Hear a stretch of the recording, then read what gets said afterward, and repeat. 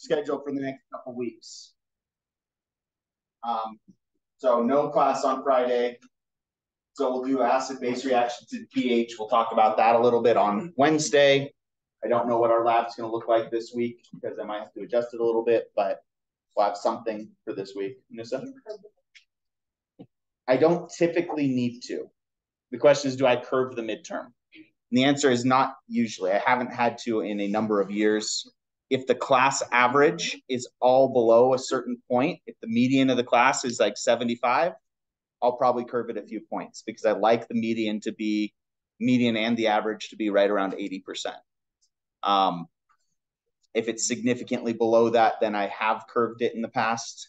But typically what you get is what you get. And there's not a whole lot of chance to like make up, correct your answers and turn it back in.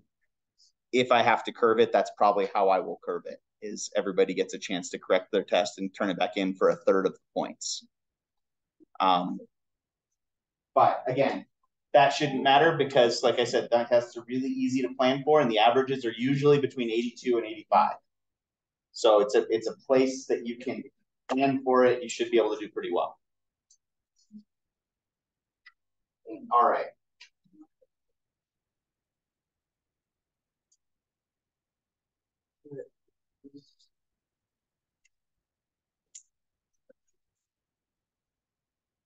My other must have closed out. Hang on one second.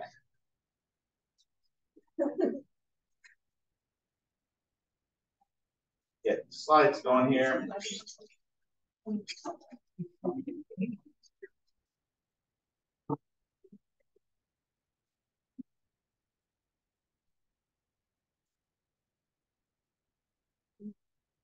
All right.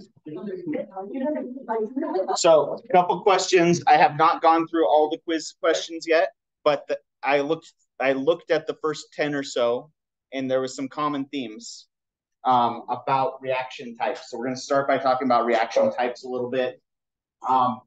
Just when it comes to a random question, somebody asked about what's the deal with the molecular structures that are all just lines and hexagons. That's basically just an abbreviated way of drawing Lewis dot structures. If you have a compound that is drawn like this, every time a line ends is a carbon. And the way we do Lewis dot structures in organic chemistry is you assume that every carbon has 4 bonds unless it has a charge drawn on it. Because when carbon has 4 bonds, it has a formal charge of 0. So the most stable carbons are when you have 4 bonds. And so what we do in organic chemistry is rather than show all 4 bonds every time, we just assume, okay, everybody knows how to count to 4. If there's only 2 bonds drawn for this carbon, that means it also has 2 hydrogens attached to it as well to make up the difference. So a lot of times this is a Lewis dot structure. It's a form of drawing a Lewis dot structure. It's just making different initial assumptions because we're using it for a different type of chemistry. But it all has its roots in Lewis dot structures as well in formal charge. We just kind of have an abbreviated way of doing it. So the other questions that I saw in the first few were, if you have three reactants and only 1 product, or if you have multiple products and you don't know what's oxidized and what's reduced, you're going to go back to those oxidation states that we practiced, right? Where you assume, okay, the most electronegative element in this compound gets to fill its valence first. And you kind of work backwards from there. You guys remember doing that so that we could assign a charge even for covalent compounds? That's going to be how we figure out what's oxidized and what's reduced, and if it's a redox reaction. So there are lots of forms of redox reactions. The 2 that we specifically are calling out in this class are metal redox and combustion reactions. There are other types of redox reactions that are neither of these. But for the sake of this class, these are the 2 most common types. If it's a metal redox, that means you've got a metal ion or a metal atom changing charge in the course of your reaction. So copper metal going to copper 1, or iron 3 going to iron metal. Anytime you've got a metal changing charge or changing oxidation state, we're going to call that a metal redox reaction. The other one is a combustion reaction. And combustion reactions were an example of like, well, how do you know how what's being oxidized or reduced if nothing has a metal in it, nothing has a charge? And that's how we use that example. But just a reminder, a combustion reaction for this class is anything that starts as some carbons and some hydrogens, maybe some oxygens, plus O2. So anything that's carbon, hydrogen, oxygen, if it reacts with O2 and makes CO2 and water, that's always a combustion reaction. So these ones should be like the easiest to recognize because you make CO2 and water every time. The only thing that changes is the balancing, right? But it's always going to be plus oxygen, make CO2 and water. And we can go through and we can track what's oxidized and what's reduced by doing those oxidation states. But again, for the purpose of the test especially, learn the quick reaction types to recognize, because as soon as you see CO2 and water, your first thought should be combustion. Unless there's something real weird going on, it's going to be combustion reaction.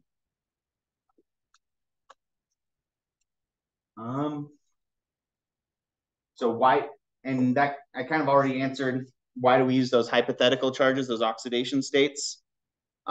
Because even if we don't have a full charge changing, we can kind of, the amount of electron density around different atoms can change based on where the most electronegative elements are. So even though carbon here has one charge and carbon here, or both of these are covalent compounds, we can give them those imaginary charges for the sake of saying, well, yeah, but it lost a whole bunch of electron density, even though it still has a full valence, right? So that's what those oxidation states, that's why they give us a way of determining whether it's a redox reaction or not. And then the last one that the last few that I looked at all kind of said something about, well, I don't get complexation reactions, or I don't get how to determine if it's this or that. Basically, just remember that out of all of our reactions, it's either a redox reaction or it's not. And if it's not a redox, we call that a complexation, because we're just changing how things are attached together. We're not really changing any charges. So as soon as you can look at it and say, well, nothing's changing oxidation state, or I can recognize all the same pieces on both sides, then it's going to be complexation reaction. As soon as you can see something changed charge, a specific atom changed charge or changed oxidation state, it's redox. And then within redox, we had metal redox, combustion, and other. I know it's a redox reaction because the oxidation state's changed, but it's not a metal redox and it's not a combustion. What do I do with that? It's still a redox reaction. We just don't have a classification other than put it in the miscellaneous category for now. And then out of the complexation reactions, if it's not a redox reaction, for now, it's either going to be acid-base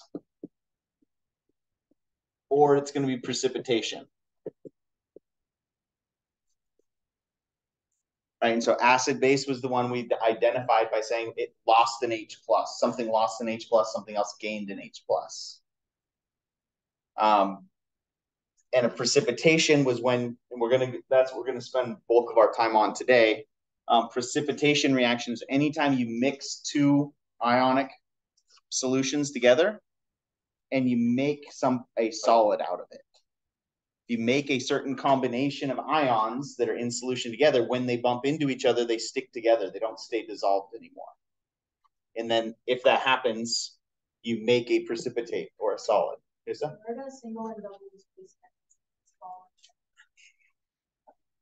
This is one of the reasons I don't like single and double displacement reactions, is because double displacement reaction, the classic one is a precipitation reaction, but it also could be a form of a redox reaction. It's just another way of categorizing. For me and for this class, the way I want you thinking about reactions is it's either redox or it's not. Double displacement reaction, I'll explain kind of how that applies, but basically I don't like that because it's not describing what's actually happening very well. And there's a disconnect between different textbooks, what constitutes a double replacement and what doesn't. So since it's inconsistent, I figured I'd teach it the most consistent way. Any other question on reaction types right now? I know that the quiz kind of like threw it at you and just asked you to sort of work your way through it, but just remember to think about it like this. If it's either redox or it's not. And then within each of those categories, we have a couple of options. But other is definitely a category for complexation as well. There's other, this is not a comprehensive list of reactions. This is a good place to start.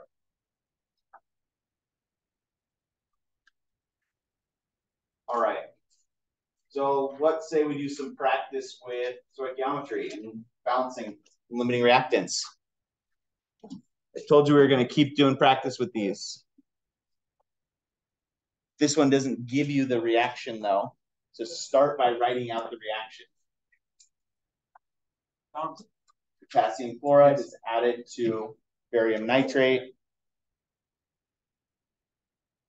And you make solid barium chloride. Just start by trying to write this reaction out.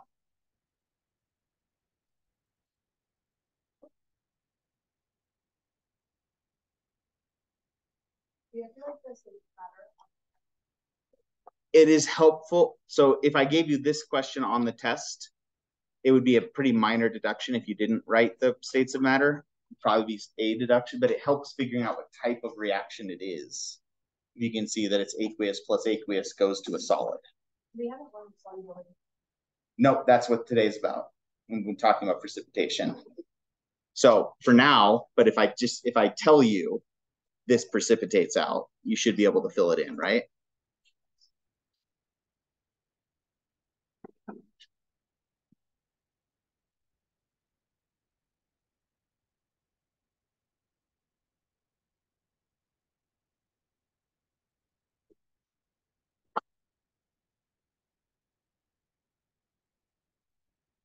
While you're getting started on that, I'm going to hook up the nicer webcam for the sake of recording this better.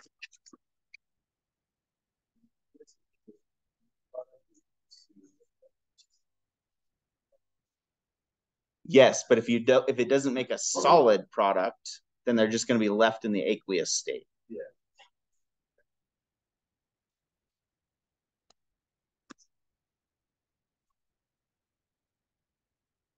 And again, that's part of what today's practice is about. So we'll get more practice with that.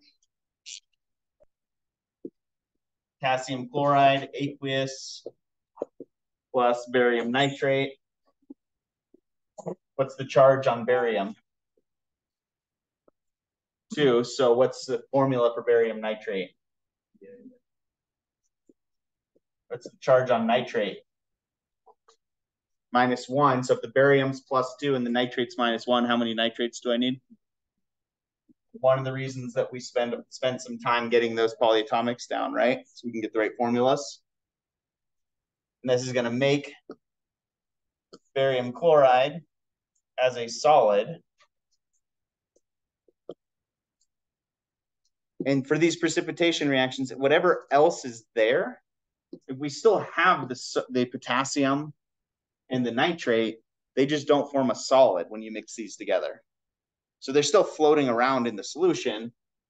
So we just make potassium nitrate aqueous. Yeah. So now we need to balance it. Once we have it written out, we're going to want to balance it. Oh, sorry, the 2 on barium chloride. Thank you.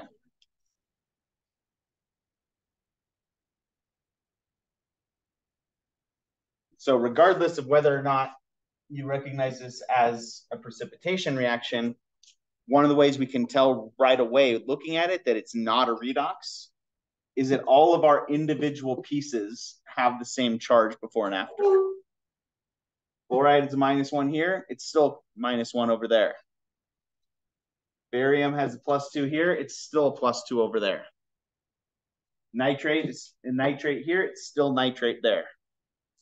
Right? Nothing changed charges. We just sort of rearranged what was where, what was attached with what. So at the very least, we would look at this and say, what's not a redox reaction? If we're trying to balance this, you can start kind of anywhere you want. We're making a product with 2 chlorides in it, right? So right off the bat, we know we're going to need 2 potassium chlorides. Because if we're making barium chloride, we know that barium chloride has to be BaCl2 because barium has a +2 charge. So if we're making BaCl2, we need 2 Cls. And then that gives us 2 potassiums, which means we're going to need to throw a 2 there. Which I believe takes care of everything, doesn't it?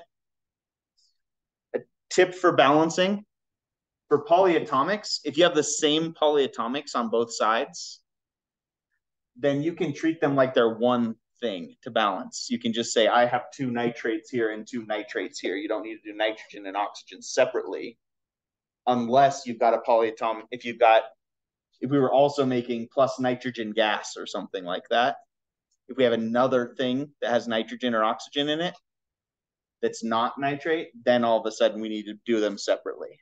Balance your nitrogens and oxygen separately.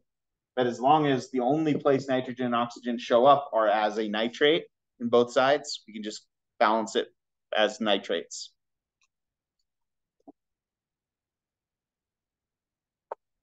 All right, so we're balanced.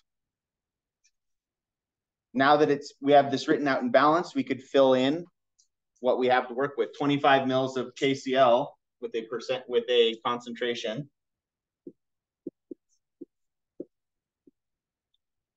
Is it 1.20? And 15 milliliters at 0.9.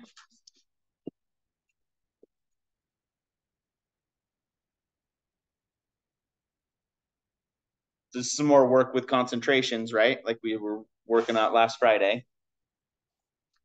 Just one more way to get to moles, right? Use those concentrations.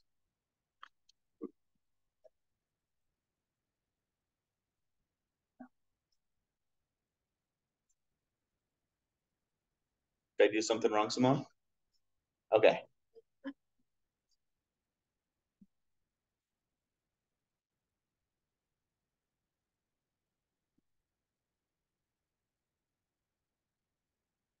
When in doubt, get everything in moles, right? 25 milliliters. This is moles per liter.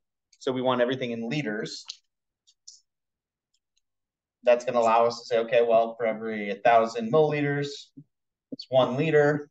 And for every 1 liter of our KCl solution, it's 1.20 moles of KCl.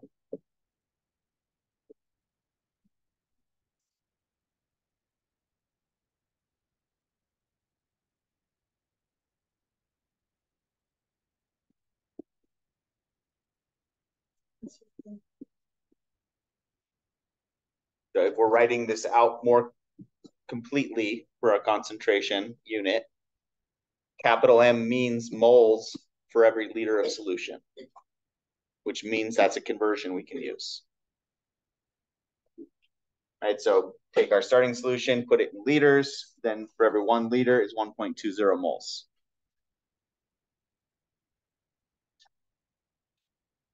And then we're going to do the same exact thing for the barium nitrate.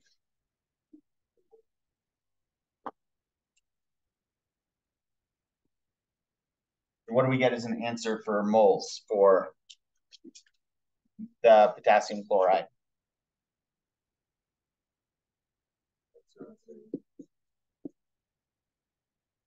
And how many sig figs do we want to keep? 3 there and 3 there, right? So keep 3 sig figs. So was it exactly 0.03? Then add 2 zeros.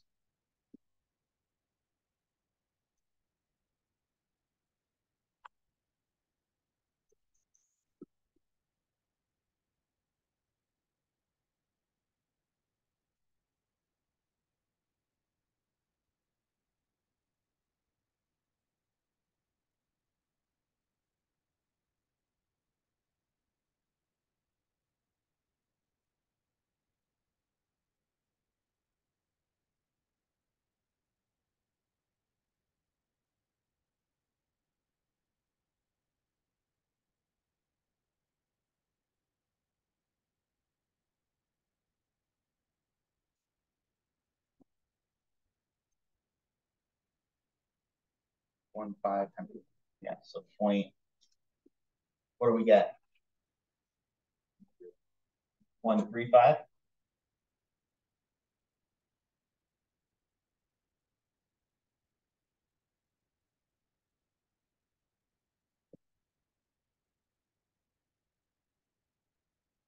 A small note about showing your work for these. For this one, we're dividing by 1,000 and then to get liters, and then liters cancels out with liters here. Anytime you got 1 to 1 here, we can actually kind of combine these together to make it to do it in one step if you want. If you're strong on your conversions, because we can say 10 to the third milliliters equals 1 liter, and 1 liter equals 0.90 moles.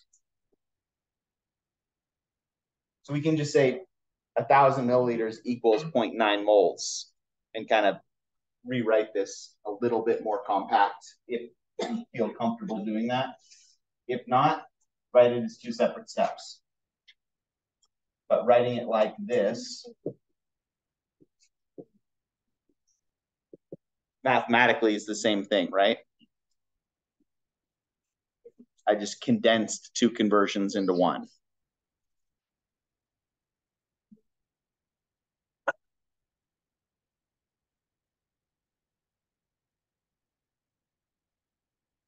All right.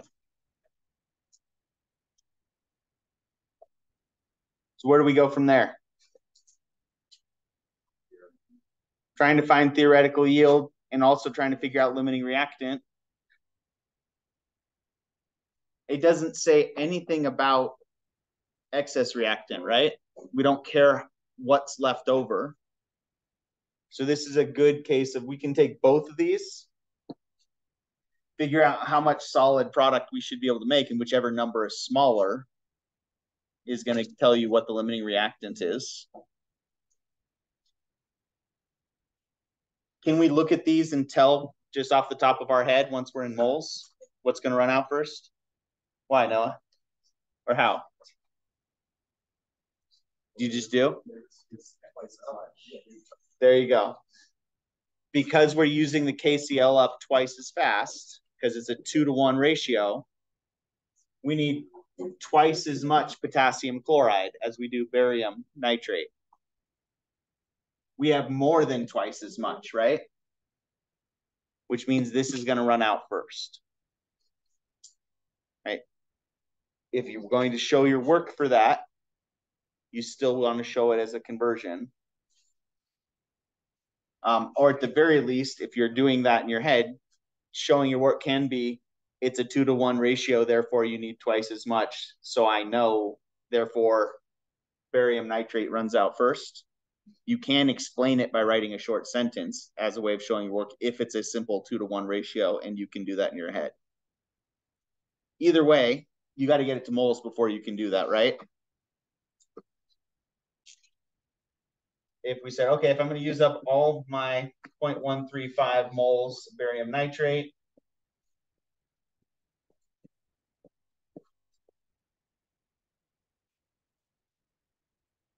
And for every 1 mole of barium nitrate,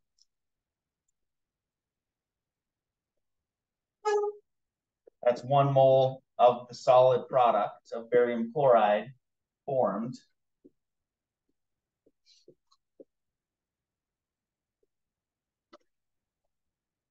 The 1-to-1 ratio. If you looked at this and you guessed wrong and said, I think this is going to run out first, we could do the same thing, 0.0300 moles of KCl. And for every 2 moles KCl is 1 mole of product.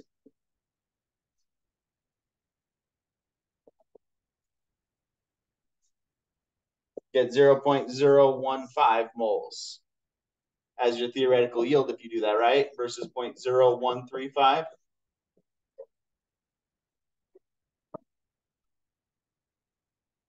They can't both be true, right? We can't have a theoretical yield that's 0.015 and a theoretical yield that's 0.0135. So if we're trying to decide between these, go back to your food analogy. If you have enough pizza sauce to make 3 pizzas and you have enough cheese to make 5 pizzas, how many pizzas can you make? 3. Whatever the smaller number is that comes out of this is the correct theoretical yield.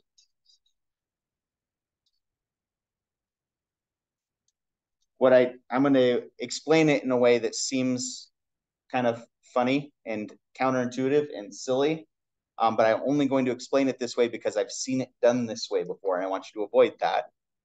If you have enough pizza sauce to make 3 pizzas and you have enough cheese to make 5 pizzas, you can't make 8 pizzas, can you?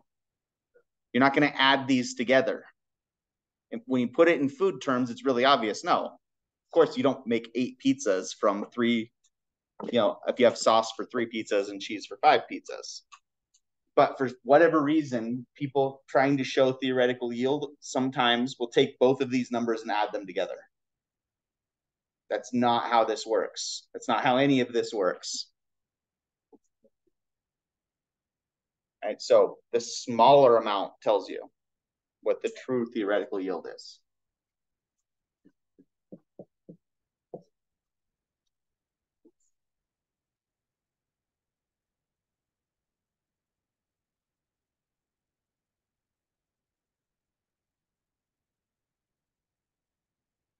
How do we feel about the next step? Are we done with theoretical yield?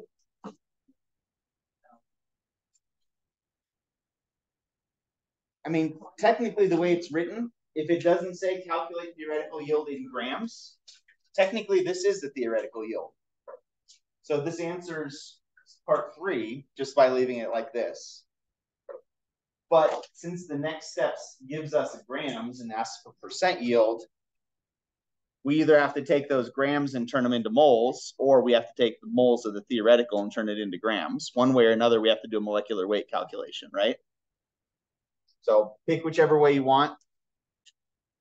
0.0135 moles barium chloride.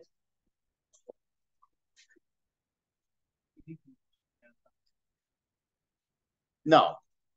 If you did the extra work, if I just said what's the theoretical yield, usually on the test I'll make a point of saying what units to put it in. But if on the test, if I just said calculate theoretical yield and you left it in moles, or if you put it in grams, either way is a full credit answer.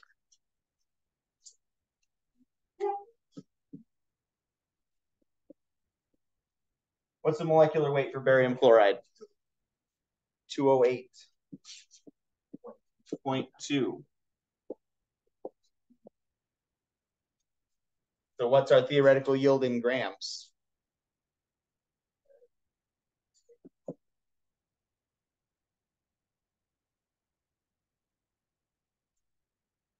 All right. Feeling good about these?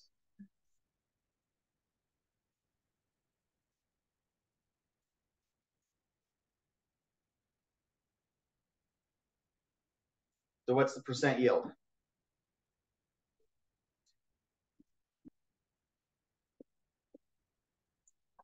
what you actually got divided by what you should have gotten or what you could have gotten. Grammatically, that sounds wrong to say, so I'm not sure I'm phrasing that properly, but the possible yield or the actual yield divided by the possible yield times 100. So it's going to be what, 87.2% yield. We all feeling better about stoichiometry questions at this point? Like, regardless of what the reaction type is, the stoichiometry doesn't care if it's a redox or not, right?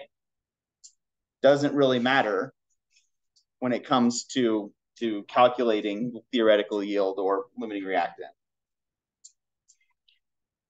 But we'll keep practicing with these so that everybody feels really confident about the stoichiometry part, even if you're shaky on classification or completing these reactions on your own.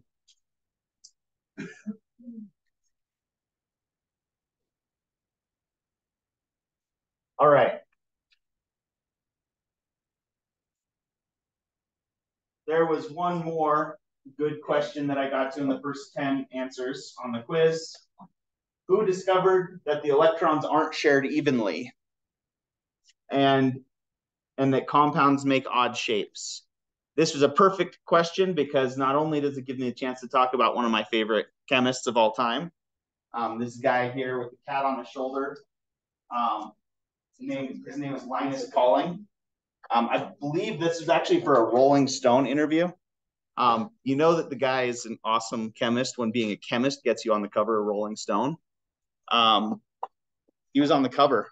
He's one of those few people that won 2 Nobel Prizes, and he's one of only 2 people that won a Nobel Prize in 2 different areas. So Marie Curie got a Nobel Prize in physics for discovering radiation and a Nobel Prize in chemistry for discovering elements. Linus Pauling got a Nobel Prize in chemistry for the stuff we're going to talk about today, but he also got a Nobel Peace Prize because he was a very, very strong advocate for denuclearization in the 60s and spoke out against the US's policies when it came to third world countries and, setting up dictatorships and things like that. Technically, he got his Nobel Peace Prize for his work on nuclear disarmament, but he was a very, very big, almost the definition of what in the 60s the conservatives would have called a peacenik, which is basically a pacifist. And to make him even cooler, he lived most of his adult life, or after he retired from chemistry and lived in Big Sur. And at the same time period when like all of the folk rock stars from the 60s were all living, like recording albums in Big Sur and living in Big Sur while they wrote their next album and stuff like that. So he got to hang out with Neil Young and, all the people that Neil Young wrote songs with, and Joni Mitchell and all that. He was in Big Sur at the same time that they all lived there, so he got to hang out with them because he moved in the same circles. Anyway, really cool guy. I think he's not still alive. He's not. He died in 96, 94, one of the two. I just saw it today on his Wikipedia page. In fact, he was such a big advocate for nuclear disarmament and big critic of the U.S. government in the 50s that he actually is one of the first people that was targeted by McCarthyism. Any of you have taken AP US or U.S. history yet and learned about McCarthyism? Basically, if they didn't like you, they just called you a communist, and then that got you blacklisted from whatever industry you were in. He was one of the first examples of that because he got his passport confiscated in like 1952. He was supposed to go on a trip to a conference in London about the structure of DNA that Watson and Crick and Rosalind Franklin were speaking at and presenting their data. And he wasn't able to go because he had his passport confiscated. So there are people that say that he likely would have been the one instead of Watson and Crick who got credit for discovering the double helix of DNA, had he been able to go to that conference and seen Rosalind Franklin's data firsthand. But because they didn't have email back then and he wasn't able to go, he didn't get a chance to look at that data and form his own opinions, which is, it's just interesting piece of scientific history. one more thing about him, just because he fascinates me. He also was a bit of a kook later in his life. He got what's called Nobel disease. And Nobel disease is when a Nobel Prize winner starts talking about issues that are beyond the area of their expertise that they're not qualified to speak on. So he is actually one of the reasons that emergency, as a product, like the super doses of vitamin C to ward off a cold, that came from him. He was not at all qualified to say that, and it's been shown numerous times that taking mega doses of vitamin C when you get a cold is not going to stop you from getting that cold. But that all comes from Linus Pauling originally, and probably one of the negative effects he had on ideas about nutrition. All right. So, what exactly did he do? Well, let's review a little bit of quantum, a little bit of talking about quantum numbers. So if you guys remember talking about quantum numbers, we talked about how there's the principal quantum level, which is your overall energy level, and then there's what type of orbital you're in. And then there's, are you spin up or spin down, or which direction are you pointed within that orbital, right?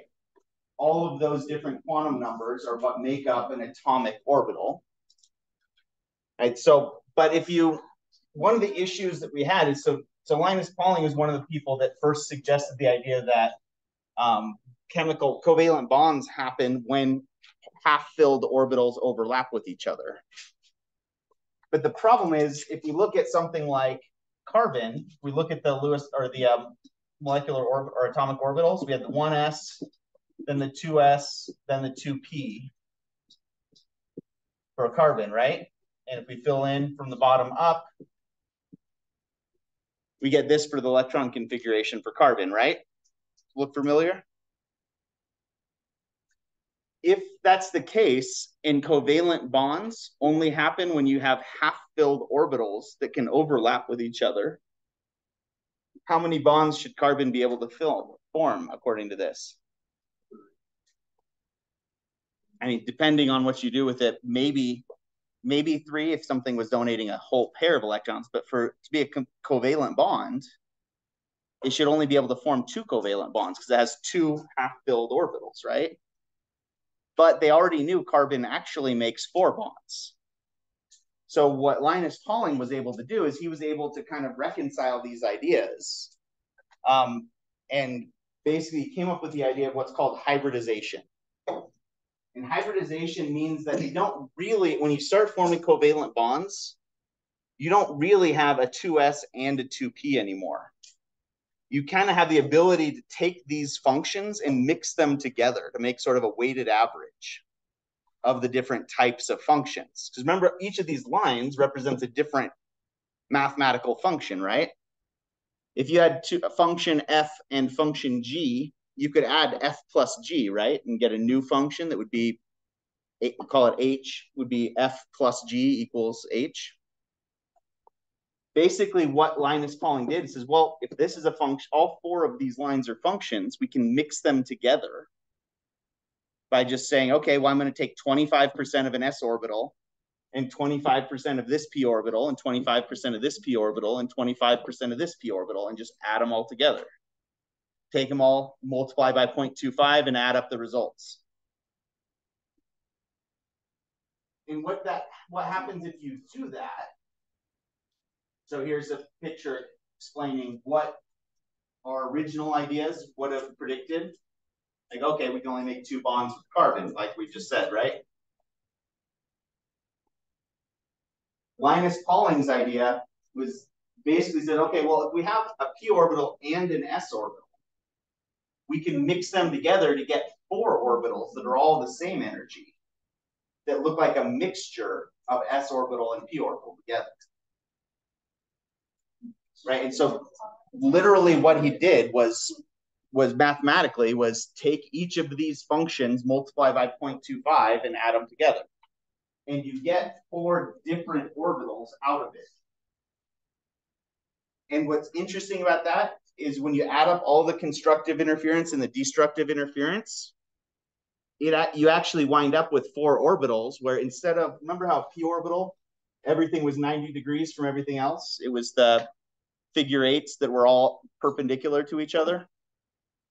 Turns out if you mix them all together, it automatically arranges itself in a tetrahedral shape.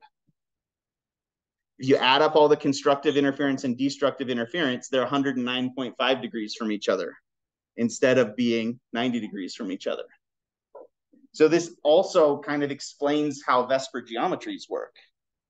Like, it's not perfect because Vesper geometries, we saw that, oh, lone pairs are bigger than bonds are, right? Or take up more space. So those angles change a little bit. But this shows mathematically why Vesper geometries are able to spread out the way they are, push each other away the way they are, and explain why carbon can make 4 bonds. Because you don't actually have carbon making bonds with its 2p orbital. You have carbon making bonds with sp3 orbitals.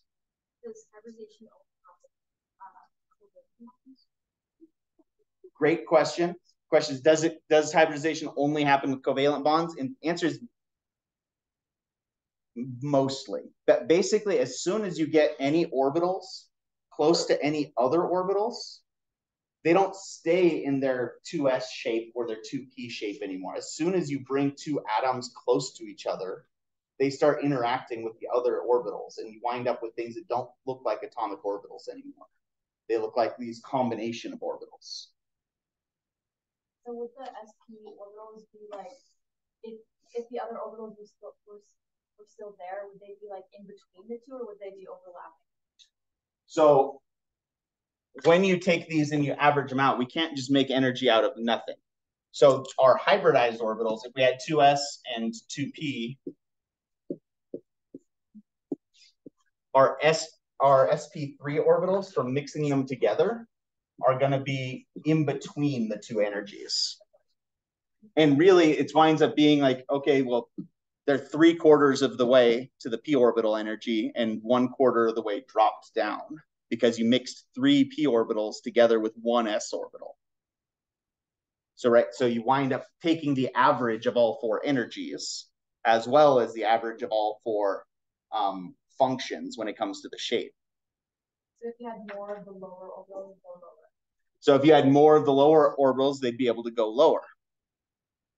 So this is why this happens. The reason that this happens, the reason anything happens, is because it makes things more stable, generally speaking. Right? This makes things more stable because it allows the carbon to make 4 bonds instead of just being able to make 2.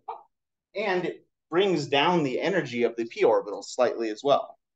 So each of those orbitals that it now has, so we had this arrangement, now we have all of them at the same energy, half filled. So that allows us to make more bonds. Bonds are stable. So this is an energetically favorable thing to do, which is why we see them behaving like this. When you give carbon the opportunity to make covalent bonds, it will spontaneously do this. And it's not even something, it's not like an action. It's not like you're physically mixing these orbitals together. It's just a place to put the electrons in a way to arrange the electrons that is lower in energy and creates more bonds. So it happens on its own, spontaneously. Is that why strong bond so has a higher ion? Yeah, so one of the reasons that carbon makes such strong bonds is because it can make 4 covalent bonds, and they're really close to the nucleus of the carbon. It has that really high ionization energy. So this allows us to take those valence electrons and keep them close to the carbon valence, or the carbon nucleus rather, and also make 4 bonds when we do it. All right, so why does this matter? Why do we need to talk about this? Well, part of it is just that it helps explain Vesper geometries. And part of it is it helps explain why certain bond angles occur and how things react. It winds up being really important when you get to OChem. But in general, what we're going to do is, instead of just referring to a carbon that has 4 clouds of electrons around it, we could call that a tetrahedral carbon. But another way of saying that, that's like a 1-to-1 analogy, is to call that an sp3 carbon.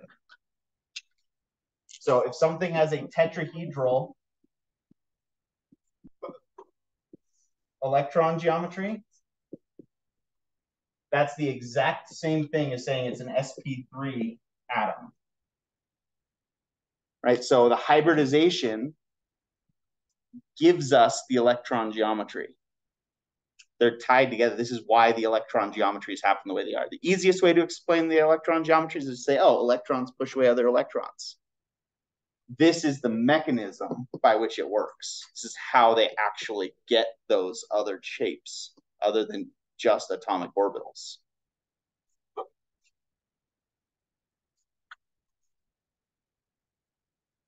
And so this next slide is sort of just showing, okay, here's the 2s orbital, 2p, a 2px, 2py, 2pz. Remember, they go along the axes, the x, y, and z axes.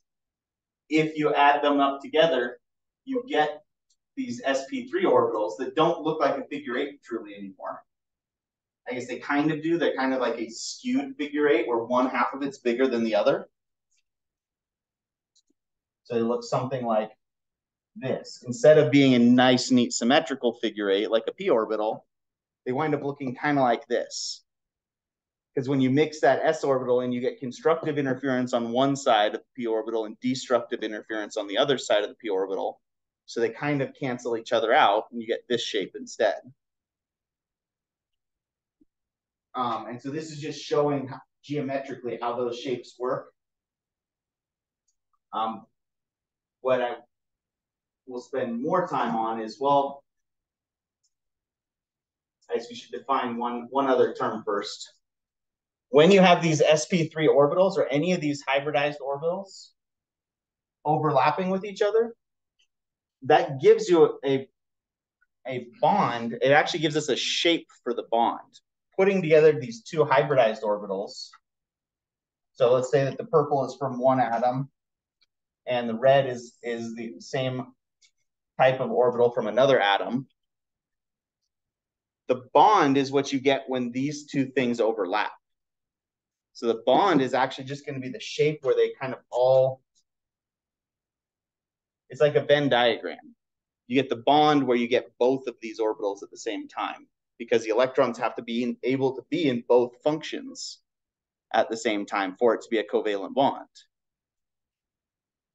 So what this means is that we're going to go one step further. If we can mix together S's and P's to make sp3 orbitals, mixing together two hybridized orbitals to make a bond, we're going to give this its own kind of name as well. We call this a sigma bond.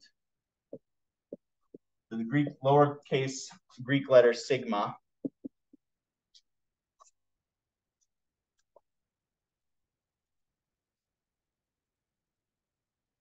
All right, and so basically all of the bonds that we see, all the covalent bonds we see, happen because we get these half-filled hybridized orbitals that overlap with each other. And we just do the same thing again. We just take them and say, okay, I'm going to take 50% this orbital and 50% that orbital and add them up. And where you get the constructive interference is where you're going to find your electrons. That's going to be the new shape of the orbital. Yeah. Good question. So let's say you have two waves and they're going to run into each other. So let's say we have a wave going this way and a wave coming this way. What happens when those two waves run into each other? Has anybody ever been in a wave pool before in a water park? There are some spots where you get really big swings, right? We go all the way up and all the way down. And then there's some spots in the wave pool where things kind of cancel out. When these run into each other, when the peaks hit each other, they're going to add together. And so you wind up with something that is twice as big as it would have been. So we'd be at 2 times the normal height. If this is y, just making up a number for it, if they're both the same wave, y plus y, when they run into each other, you get constructive interference is when you get both waves working together to make a bigger extreme. Destructive interference is when you have a peak run into a valley from the other wave, and they cancel each other out. Right. So in theory, if you go to a wave pool, there should be one spot or a few spots that you can sit where your tube will not move up or down. If you go in between those two spots, you'll get the biggest swing up and down. Right. So that's what constructive interference is when you get two peaks working together to make something twice as high or twice as low.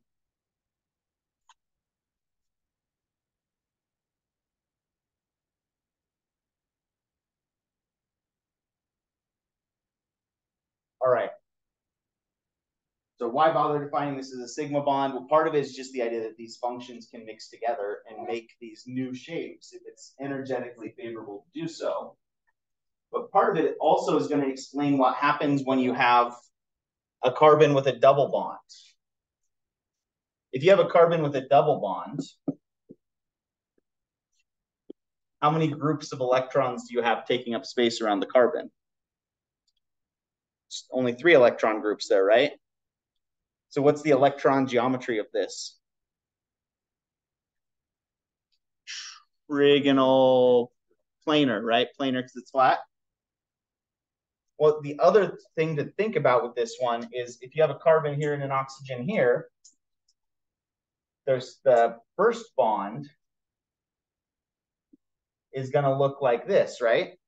The two hybridized orbitals overlapping with each other, like I just showed. You can't do that with a second bond, though. The space is already taken up. So a double bond has to be 2 different shapes of bonds. You get this sigma bond, but then basically you also get something that looks kind of like 2 p orbitals overlapping.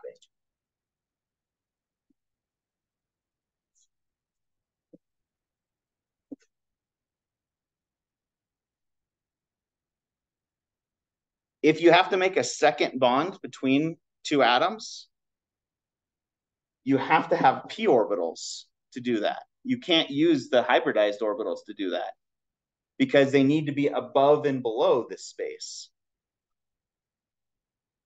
So what happens when you do this? You kind of get this sort of shape that kind of looks like these sort of smearing out or above and below the sigma bond. And this whole thing is going to be a different phase than the other one. Well, if you have to use p orbitals to do this, then you didn't get to mix your p orbitals in together to make an sp3. Right? We only were able to make an sp3 hybridized orbitals because we had 1 s orbital and 3 pieces of a p orbital, right? That's what the sp3 means. 1 part s to 3 parts p. If you get something making a double bond, we don't actually get to mix in all 3 of these p orbital pieces. What happens instead? Well, we leave one of them behind. And so instead of an sp3 carbon, we get an sp. How many pieces of the p orbital do we get to mix in? Only 2. And then the other unhybridized p orbital turns into a pi bond. So sigma bonds were the ones that looked like this, were the hybridized orbitals. If you take 2 p orbitals, if you make a second bond between the same 2 atoms, it has to be a pi bond.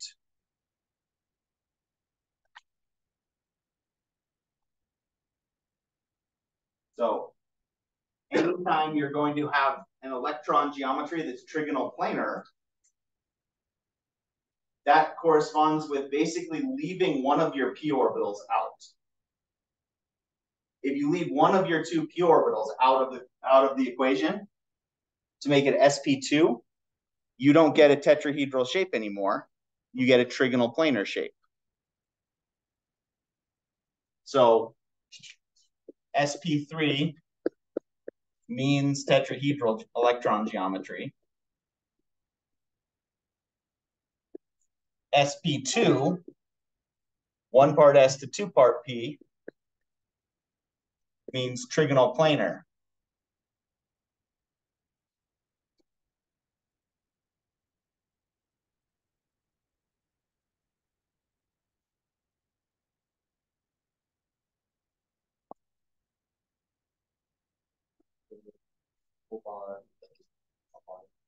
So if we had a triple bond, we would get something, basically we have to take two parts of the p orbitals to make double bonds, right? To make pi bonds. This is why we don't call them just double bonds, triple bonds, because a double bond is a sigma bond and a pi bond. They're not the same energy because they don't overlap. They don't have the same shapes. If we have a triple bond, that corresponds to adding another p orbital that has to be perpendicular to this one, and it also can't overlap with the same space as the carbon and oxygen sigma bond. So where would that go? Into the board and out of the board. So if you think about taking, okay, here's my p orbital that was up and down, my p orbital that's into the board and out of the board is going to do the same thing around this sigma bond. And now we only have two pieces of a p, or one piece of a p orbital mixed together, right? So if you have something that has two pi bonds to it, so the example I was going to use was not actually a triple bond, it was another double bond going the other direction.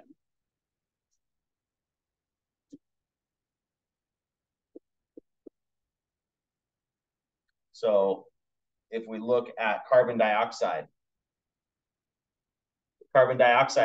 is a carbon in the middle and then a double bond to one oxygen and a double bond to the other oxygen, right? Well, it can't be up and down. The other pi bond that's attached to this middle carbon can't be up and down because we already used that p orbital. So it has to go in and out. Instead, we get something that would look kind of like this sort of figure 8 shape behind everything into the board and out of the board. And that means this carbon in the middle has two pi bonds, has two p orbitals that are being used already to make these double bonds, which means it only gets one part of a p orbital to use, which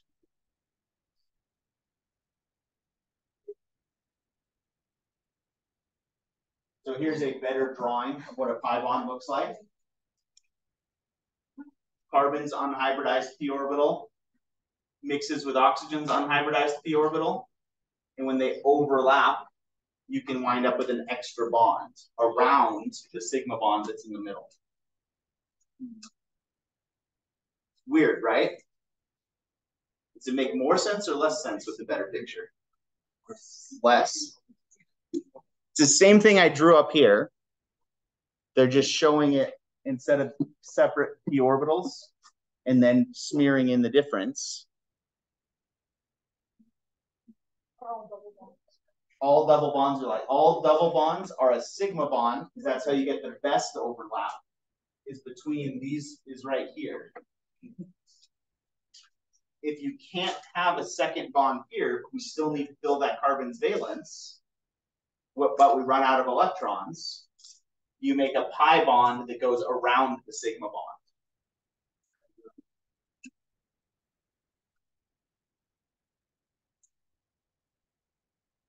And the one I was actually looking for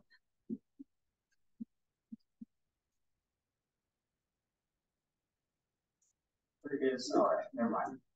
I don't have that figure in this one. If you do the same thing the other direction, it's got to be rotated 90 degrees. So your second pi bond has to be into the board and out of the board.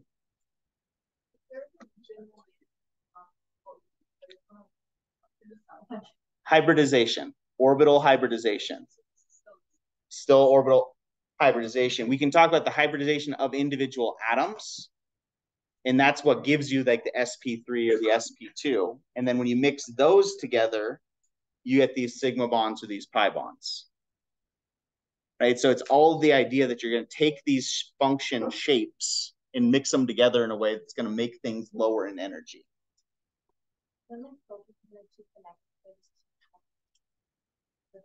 So proteins don't usually keep connecting by having more than one pi bond in a row. When they're all sigma bonds, then that's what you get when you make a peptide bond between two amino acids, is you make a sigma bond between the nitrogen from one molecule and the oxygen from another molecule. And that happens just the same way. By allowing those orbital shapes to overlap with each other, you can make a new bond. You only make a pi bond if you need to make a double bond because you ran out of electrons.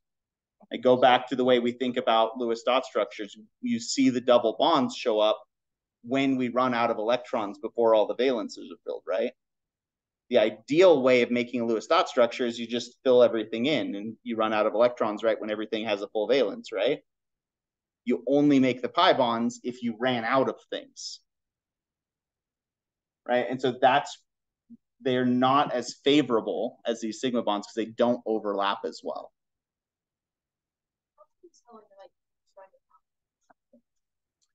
So when I keep saying that when it comes to the Lewis dot structures, so let's say we were looking at, let's look at CO2.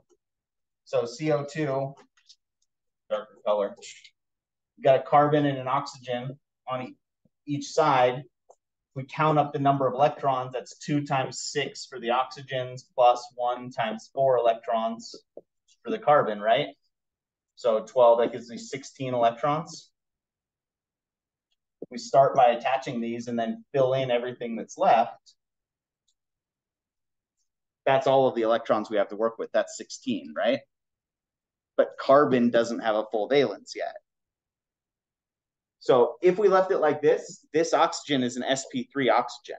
It has 4 clouds of things taking up space around it. But because we need to fill carbon's valence, we're going to force oxygen to share more than it wants to and make it an sp2 oxygen instead of an sp3 oxygen. We forced it to share more than it wants to. And when I say more than it wants to, it doesn't like, pi bonds are not inherently very stable because it's better if you can get everything to be sigma bonds because everything overlaps better when you can arrange things pointed and completely opposite from each other, when you can mix in all of the p orbitals together. But if we don't have enough electrons to do that, that's what I mean by running out of electrons. We started making those pi bonds because we didn't have enough electrons to just fill carbon's valence on its own. Right? And so that's when we're going to start seeing things that aren't sp3. All of a sudden, they might be sp2 if you have a carbon with 1 pi bond, where one of its orbitals has to stay unhybridized. A carbon that makes 2 pi bonds, either to the same atom or to opposite atoms, has to have 2 pieces of it that are not hybridized. So instead of an sp3 was your entire p orbital gets mixed in. sp2 is when you have 1 p orbital that doesn't get mixed in. sp is when you have 2 pieces of the p orbital don't get to be mixed together, because you have 2 pi bonds from that carbon in the middle, or a triple bond going the other way. If we looked at the example that it has you do in the slides, was hydrocyanic acid, which looks like this. Right? If it's got a triple bond between this carbon and this nitrogen, that means you have to have 2 pi bonds on this carbon, right? You have to have 2 of the bonds that go. I tend to draw these. They kind of look like canoes to me, but I've also had classes that called them vampire teeth. Those pi bonds that have that sort of above and below pointed shape. The first pi bond might be up and down. Second pi bond that we need would be into the board and out of the board. So we get this really, really complicated shape where I can try and draw it in 3 dimensions. But as you may have noticed so far, I'm not an artist. So carbon, nitrogen. I'm going to do the sigma bond in black. So that's your strong bond. That's the first bond that you make. Then there's going to be a figure 8 bond that goes into the board and out of the board.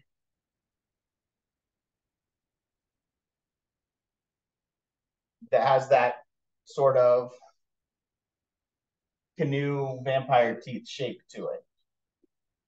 So that one's going into the board and out of the board. This one's right in the middle. Where's the last one have to go? Up and down. So this one's going to look like this. And they're all kind of, on top of each other. So, which is why it's so hard to draw it freehand. One up and down, one into the board, out of the board, in one bond that looks different than the others. The ones up and down, into the board and out of the board are both pi bonds. So that's a pi bond. The purple one's a pi bond. And the sigma bond is the one right in the middle.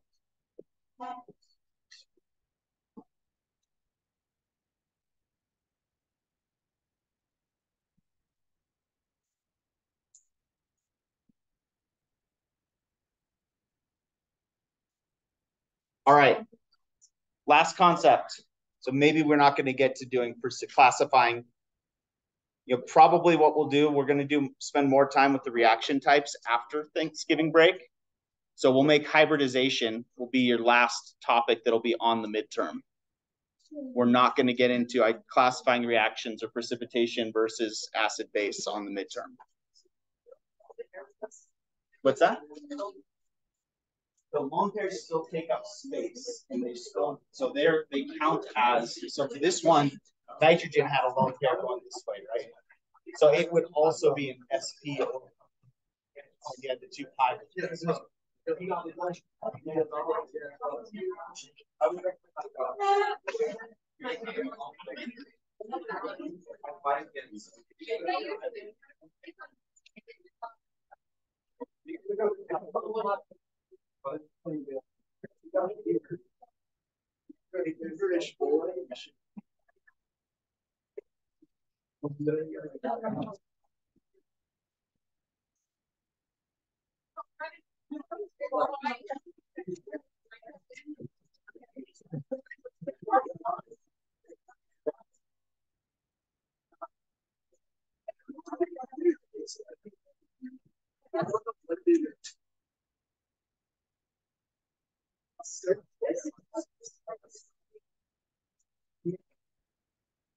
Understand the connect between like the tetrahedral and like what's the other one called? Like the